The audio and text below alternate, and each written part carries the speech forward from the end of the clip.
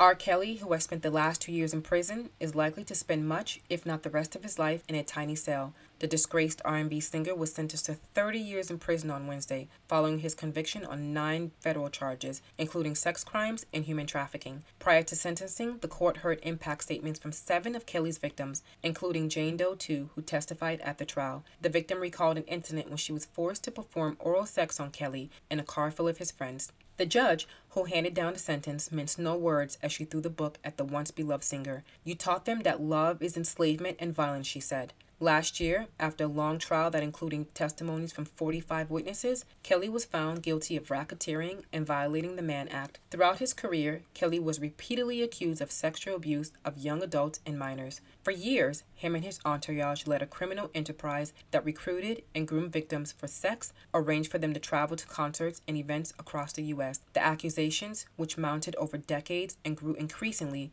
eventually spilled into the public view. Still, the singer who became a superstar leaned into his fame to mask the predator under the persona and to shield himself from consequences. His questionable behavior first came to light in 1994 when he illegally married singer Aaliyah.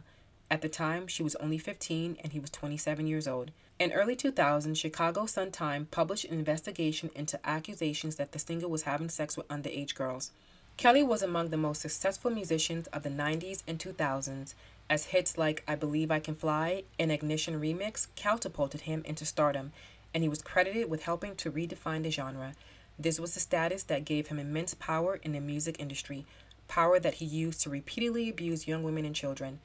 Kelly's legal trouble over the years have reduced his once substantial $100 million net worth to the point of insolvency. Follow us for more pop culture news.